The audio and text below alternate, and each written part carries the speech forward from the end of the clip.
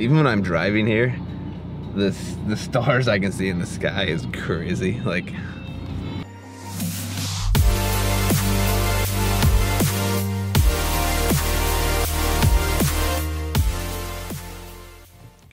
yo guys, what's up? So today the plan is to drive to Mount Errigal in Donegal.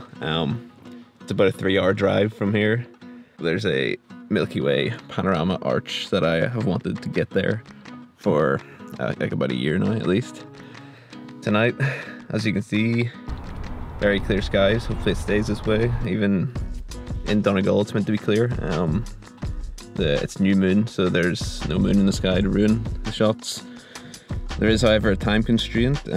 Milky Way still rises quite late in the night, just before the twilight kicks in. Twilight starts to kick in at about 5 AM. So I want to get this core as high as possible before then. I'll start shooting the shots at about 4:30, but the panorama, even at 20mm, is going to take like 10 shots at least. So I get about 3 minutes of exposure on each up to the half an hour, so it'll be tight, but let's just hope it stays clear. I also have a 5-star Airbnb for tonight. Right in the back there. Yeah, this will be fun. I've brought a lot of warm clothes with me because the thing with this car is the heating kind of doesn't work properly. So I don't have that to fall back on. Oh jeez, I hope this works. So I actually did come here in the summertime and record some footage for a vlog I was going to make, except the composition that time was different. It was the southwest kind of composition facing for the end of summer, but just due to the bad weather in the summer in August, I never actually got that shot, so I can't remember if I recorded any footage to plan this arch panorama or not, but I'll show some of that footage from that hike anyway.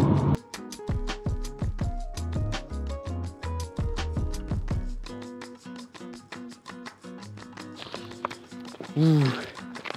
So close to the top of Errigal now.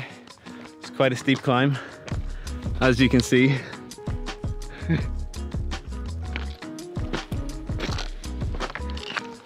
What do you have to say, Forty? My feet are actually dry now after that hectic start, so.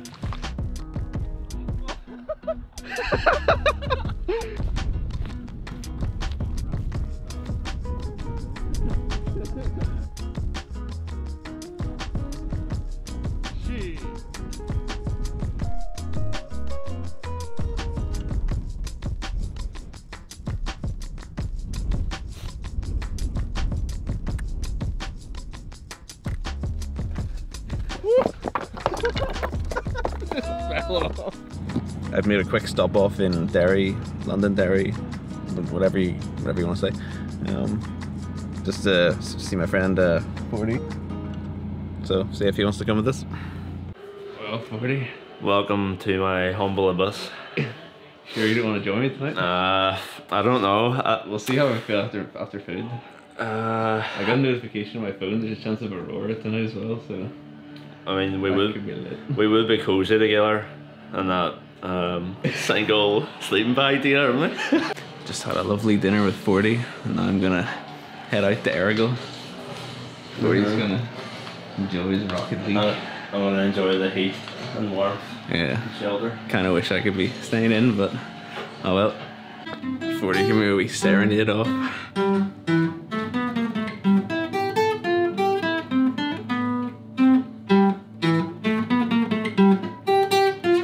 Trying to use that first part.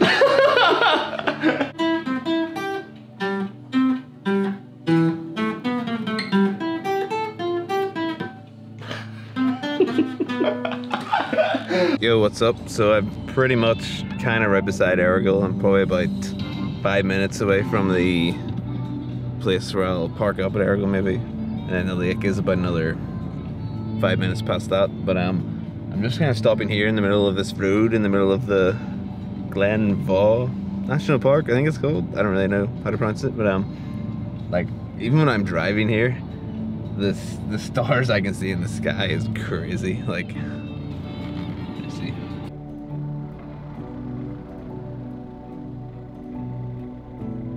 I'm on this road just leading up towards Errigal, and honestly, instead of waiting for like an hour, or I have like a good few hours to wait, so I'm gonna see if I can grab a winter kind of Orion side Milky Way arch in the west here, because I might as well. And I've seen like one car along this road, so hopefully.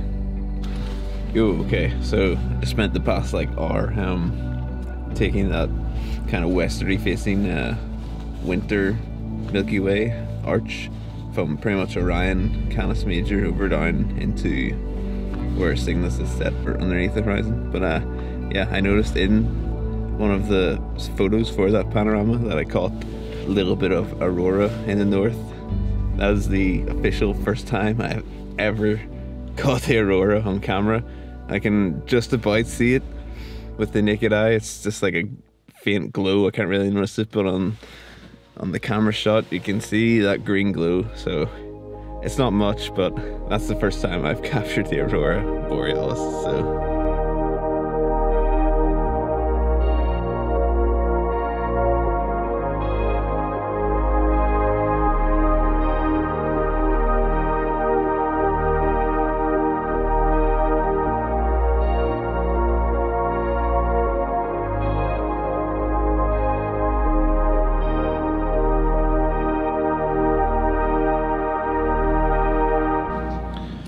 okay, so I've done my little bit of reconnaissance down at the spot I want to take the shots at in about less than 4 hours time, actually. Less than 3 hours time. Like, so I've just drove up the mountain a bit more, kind of into the darkness again, just so I can maybe try and get a few hours sleep in my awesome Airbnb right behind me. Whew. Well, that is me going to get a few hours sleep, hopefully. Yeah. Tempted to take this thick hoodie off because it's really bulky and the car isn't really that cold yet. But we'll see how it goes. Some people probably think I'm insane for doing stuff like this, but you know, whenever you see the night sky, like just the beautiful dark night sky and proper dark sky places with no light pollution, and when it's clear, it's amazing. It makes all the hours of driving and the sleeping in the back of your car worth it. So I really hope in a few hours that it's still clear and I can get the shot that I really want to try and get here. So we'll see what happens.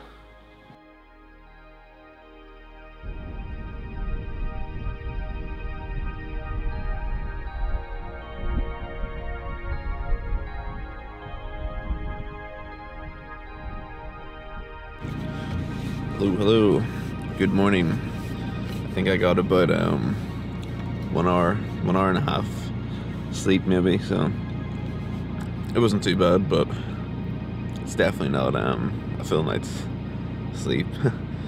It's just gone 3:30 now, so I'm gonna start getting some things prepped, maybe head down to the spot. I plan to start shooting at about 20 past 4, so I've got time still. I don't have to be in a rush or anything. And get some tea in the meantime, try and keep my energy levels up.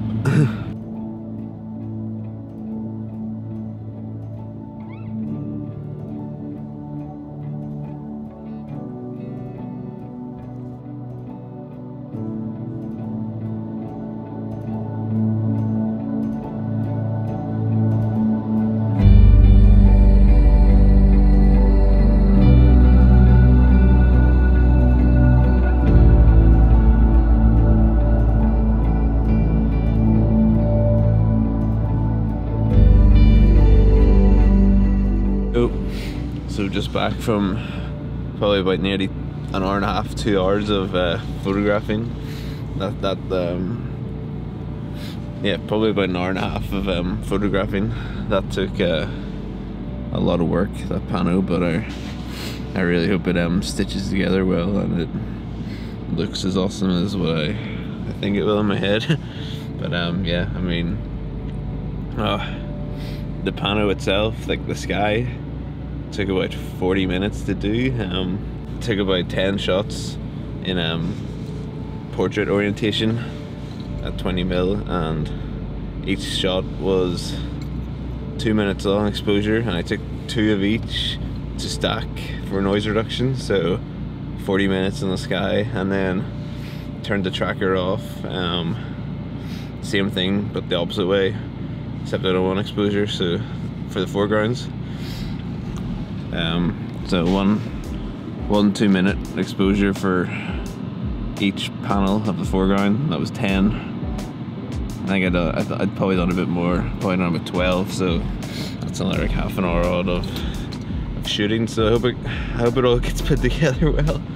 It definitely got colder, like there was just a constant wind coming off that lake, like I'm freezing now. I was thinking about staying for sunrise, but I don't know if I can be bothered. I really would like to just go home and go to bed for a little bit. I'll start driving home and I'll see what it looks like, I'll see what happens. Maybe I'll go somewhere, maybe I won't. Either way, I've got 3 hours driving ahead of me, so I'm gonna get going. Yeah, catch you in the next one. Peace.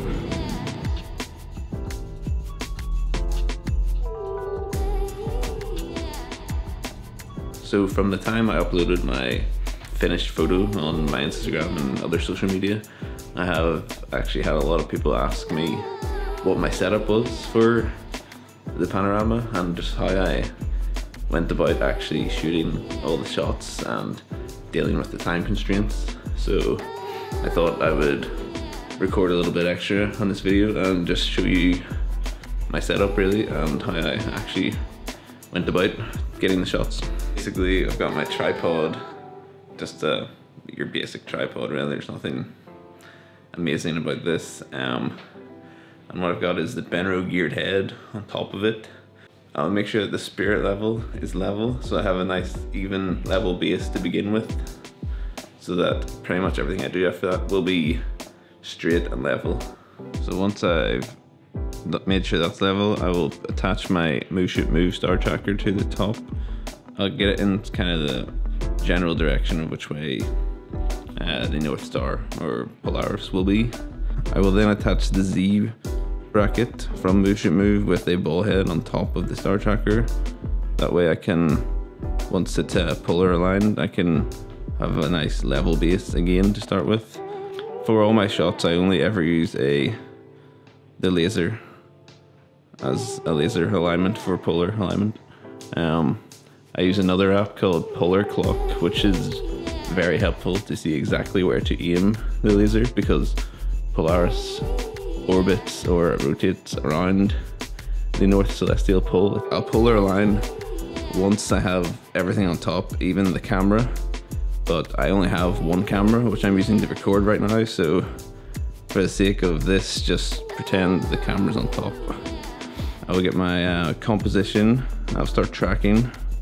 I know I've got a nice level base here, so I can pretty much pan this head round, get my pano shot each time, moving this round, keeping it level. Now you may be asking, yes, this will over time rotate.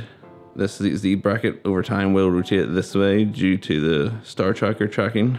I will just slightly adjust it back to being straight and level, and that shouldn't affect the composition of the pano too much. And that is it really. That is basically my setup I use to capture the image. I know there's a lot of things I could add to this setup to make it more efficient and reliable and repeatable, but I just don't have them yet. Like, just a very basic overview of how I do things. Yeah, a lot of people have been asking me, you know, how do I stitch it together? What software do I use? Does it always work well? Pretty much, I use Photoshop and Lightroom. Most of the time, putting the files into Photoshop and letting it automate it into a Panorama will work pretty much 100% of the time for me. So I hope it was partly helpful. Let me know if you have any questions, and yeah, just good luck. Peace. One thing I will say is I made the sky panorama and the foreground panorama separate. So I'll stitch all of the sky together first, and then all of the foreground, and then blend them together with layer masks in Photoshop.